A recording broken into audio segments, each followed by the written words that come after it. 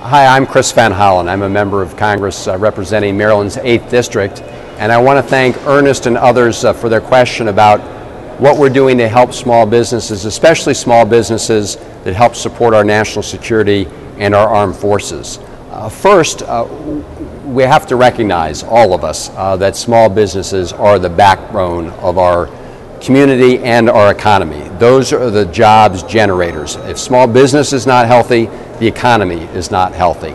So one of the things we've been focused on is during this time of economic downturn, when it's been more difficult in many cases for small businesses to get access to capital and loans, to try and change some of the laws to allow small banks, community banks, and others to loan small businesses money on better terms by getting the Small Business Administration to help. And working with President Obama and his administration, we've passed about 17 measures that would improve access to capital for small businesses by working through the Small Business Administration. More loan guarantees, and again, better terms on loans to try and get the capital flowing. We've got a long way to go, but we are making progress on that, and there are signs that the fragile economy is beginning to improve, although not nearly as fast as we would like to see it. The Democrats also have put together what we call our Making It in America agenda, Make It in America agenda, to try to invest more here at home in the United States, whether it's in infrastructure, roads, bridges, the infrastructure that we need to modernize, or the infrastructure of this century, broadband, electronic health records, all sorts of other things, and especially in the clean energy space, where instead of sending $700 billion a year overseas to purchase foreign oil, we invest that money right here at home in other clean energy sources, and that has huge potential for all sorts of small businesses, whether it's trying to make find more sources of renewable energy, or just make homes and buildings more energy efficient through different retrofits. So those are things we're doing for small businesses across the board.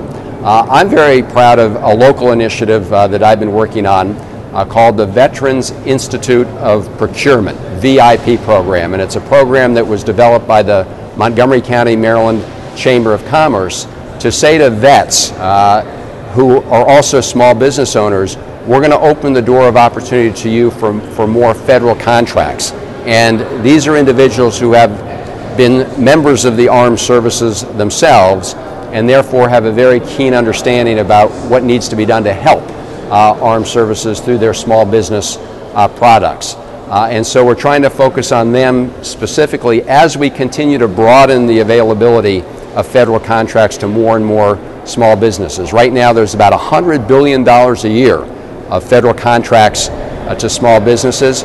We're trying to increase the opportunity of small businesses for those contracts by cracking down on what's called bundling, because when you bundle a lot of contracts for small businesses into one, it often means that only a big contractor can win those contracts. And so we're trying to allow those to be broken up into smaller pieces in a way that gets better value for the taxpayer and allows more small businesses to compete. So again, I just want to underscore the reality that if we want to get the economy going, we need a healthy small business sector. We need to make sure you have access to capital. We need to make sure that the federal procurement space is even more hospitable to small businesses. And with respect to those that are focused on the armed services, we need to make sure that we do all those things for those contractors.